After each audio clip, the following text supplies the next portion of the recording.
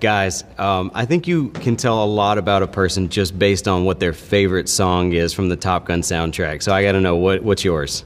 Take My Breath Away.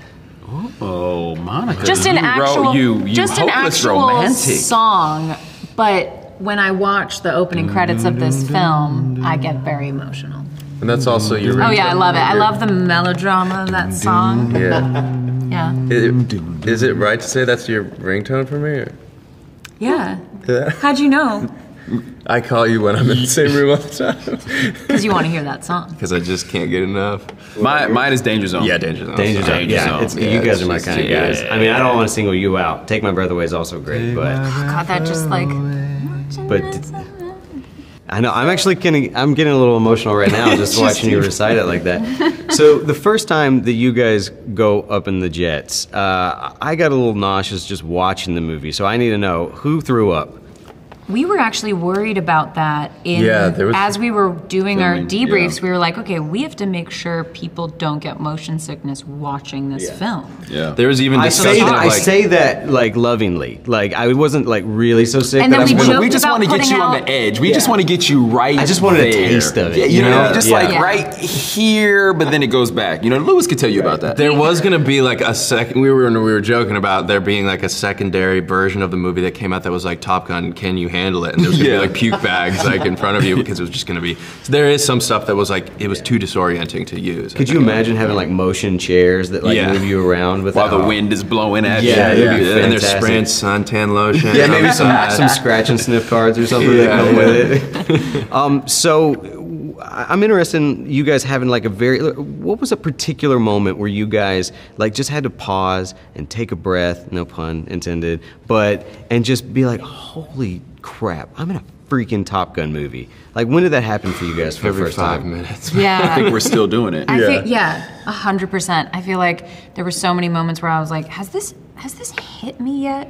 And I have friends too who are like, do you realize? I'm like, I don't think I do. I'll never forget, there's this moment, which is not in the movie, but a few of the boys decided they wanted to play football. We were up in Lemoore, and our base camp for our trailers and stuff is just off to the side of the tarmac. Like, we're right near the hangar so we can easily get to the jets. And I'll never forget, like, Danny, Tarzan, Glenn, Miles, so a couple people from the crew, and they were like throwing a football around with F-18s sitting directly behind them. It was just this thing where you're like, are they playing football like in front of a bunch of $70 million like U.S. government play? It was this crazy moment of like, we are filming right next to these things and in this space. And like that to me was we are completely forgetting where we're at in this moment. Yeah.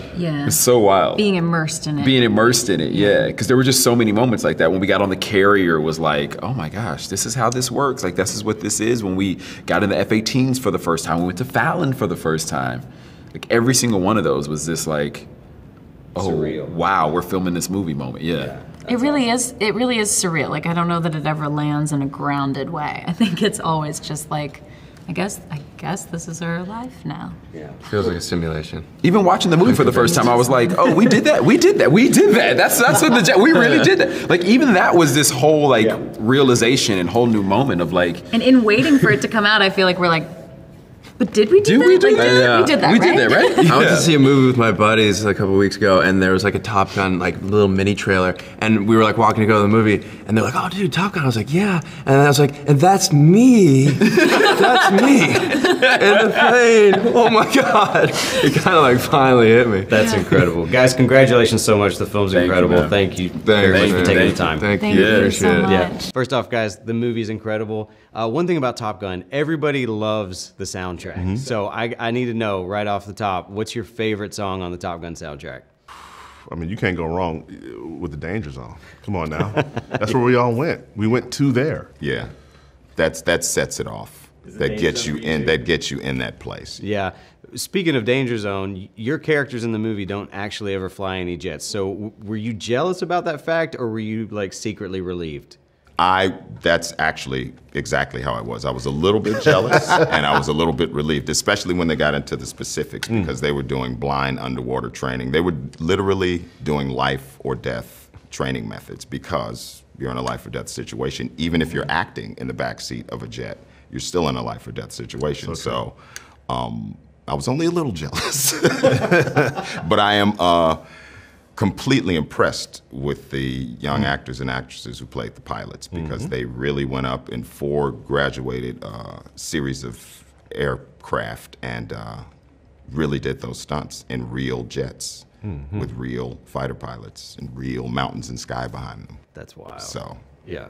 What about you? Did you feel? No, I feel similarly. I just feel proud of our guys, because I think that, and our girls who did it, because, you know, there was no guarantee they were going to even make it through that training, right? Like, it wasn't like they were, no matter what happens. No, it was like, you have to do this. And so, as an actor, that's an added burden. But, you know, it was really important for Tom that everybody do their part and everybody shine in the film. And the way to, you know, make sure that they shined the brightest was to be as ready as possible. They were.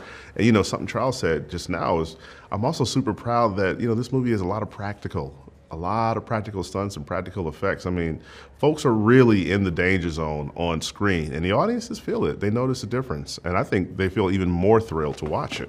Yeah, I mean, I can speak for that it's incredible to watch.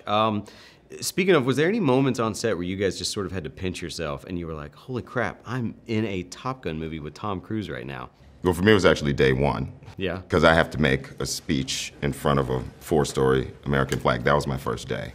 And I missed one meeting that Tom had with the cast before that, so I hadn't met him yet.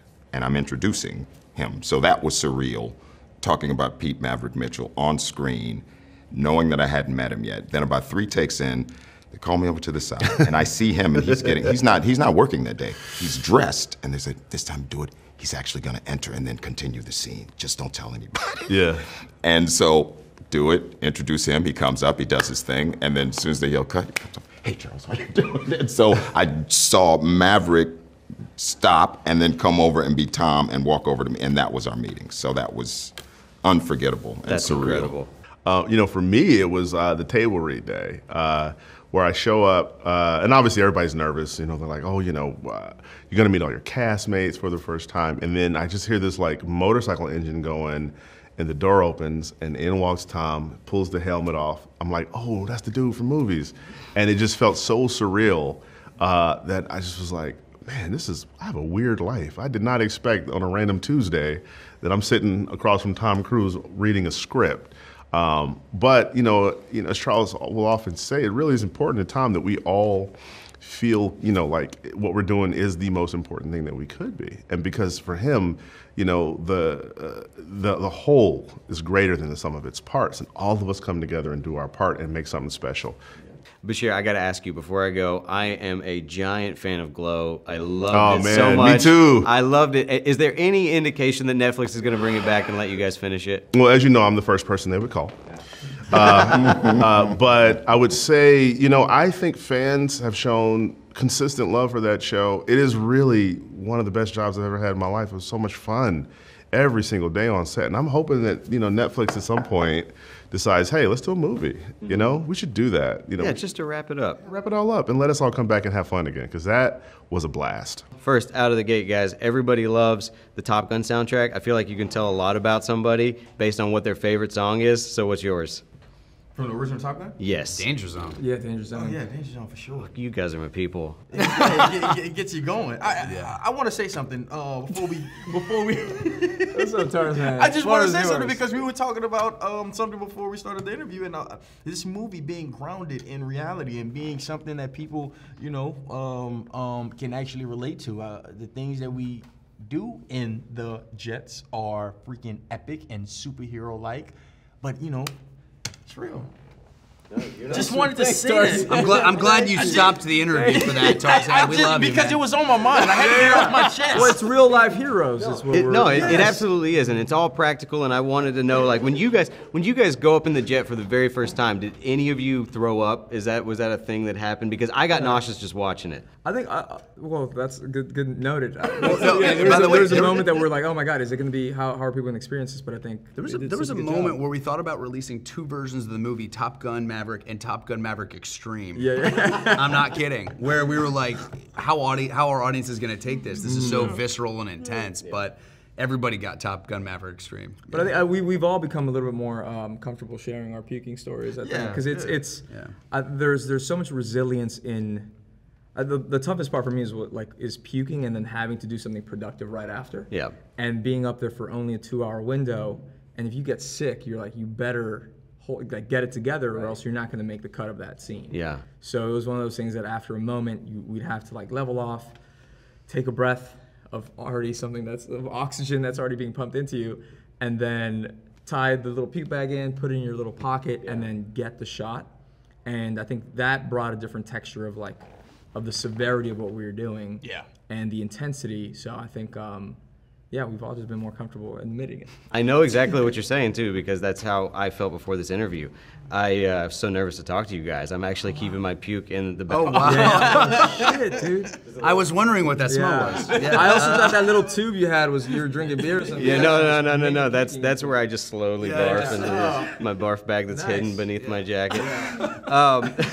So was there any moment on set where you guys like had to pause and take a breath and just was like, holy crap, I'm in a freaking Top Gun movie? You know, All day, man. I can say when we were invited to the Air Boss's house and we got a chance to talk to the people who were inspired by the original Top Gun and hearing their stories, I was like, at first it was surreal. It was like, well, I'm on this, but it didn't really hit. Hearing them and hearing how much they loved it, it was like, I think I'm gonna call Tom and resign because this is a lot of pressure. Yeah. You know, that was real. That was the moment that it was really real for me.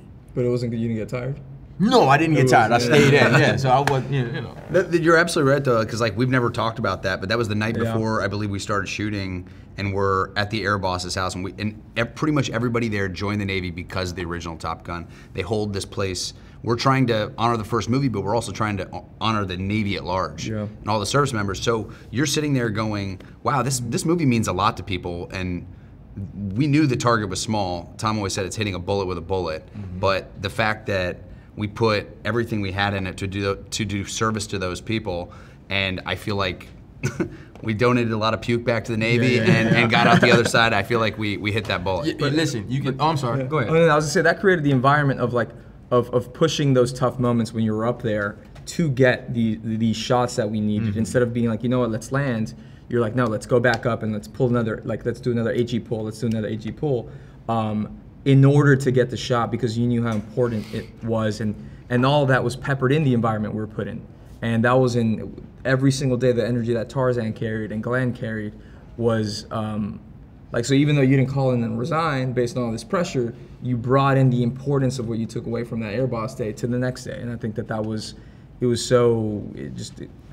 everyone passed it on to the other. Yeah. I knew that it was going to have to be something with the jets, but I've got to be honest, I was a little sad that nobody said anything about the shirtless beach scene being the moment that it really snapped. I tried to go shirtless in the jet that one day. Nobody would allow it. You know, they just kept it on the beach, which was such a bummer. They tackled him on the runway. on the tarmac. He was actually just in Speedos too, though. Joe, the movie is incredible. I want to know right up front, is Tom Cruise as hardcore as everybody says that he is? Yes. He is one of the most passionate people I've ever met, loves making films, loves entertaining the world, and obviously this movie was a really special one to him, so we gave it everything we could. Was there any moment where you found yourself directing on set where you kind of had to pinch yourself and you were just like, holy crap, I'm directing a Top Gun movie with Tom Cruise? Daily. I mean, from day one where he first showed up as Maverick, I think the first shot we did on the film was the one where he's on the runway racing the F-18, which is like a classic Top Gun moment. So right from the start. But, being on the Teddy Roosevelt aircraft carrier and watching Tom catapult off in an F-18, those are the things that stick out. I mean, every day was amazing. I feel like you can tell a lot about somebody based on just what their favorite song on the Top Gun soundtrack is, and there's so many good ones to choose from. So what's your favorite song on that soundtrack? From the original? Yes. Boy, you know what? I love Harold Faltermeyer's score. I love that kind of 80s synth. So some of the more I guess I'd say it's not the hard rock and roll, but the more synthy, like the track where he goes to Viper's house. That's one we actually bring into our film as well. I just love that classic 80s score. even when you hear that first beat kick in when the movie starts, I mean, it's just, you just know immediately what it is. So you've had a lot of experience directing films like Tron Legacy, right, where there's a lot of CGI, and then you go to a film like this where everything's done practically. Do you have a preference between the two? I love getting as much in camera as possible. I mean, even Tron, it had a lot of visual effects because it had to, but we tried, you know, we built all those sets and we did the lit suits. So for me, capturing something in camera, you just can't fake what that gives you. And obviously for this film, when you're talking about, you know, 7.5 Gs and vapes ripping off the wings and the speed that you feel when you're in the cockpit, that's not something you can do on a soundstage. So we worked really hard to be able to figure out a way to capture it all for real. Yeah. So what is the wildest moment like that you did practically? Was there anything where you thought, I don't know if we can pull this off? There's a sequence in the middle of the film where Maverick runs the low-level course by himself, and for that sequence, we got special permission from the Navy to fly under 50 feet at about 600 miles an hour. So when that's one of those things that I don't think will ever be done again. Yeah, for good reason too, because that was nerve-wracking. Joe, thank you so much for taking the time to talk to me. Thank you.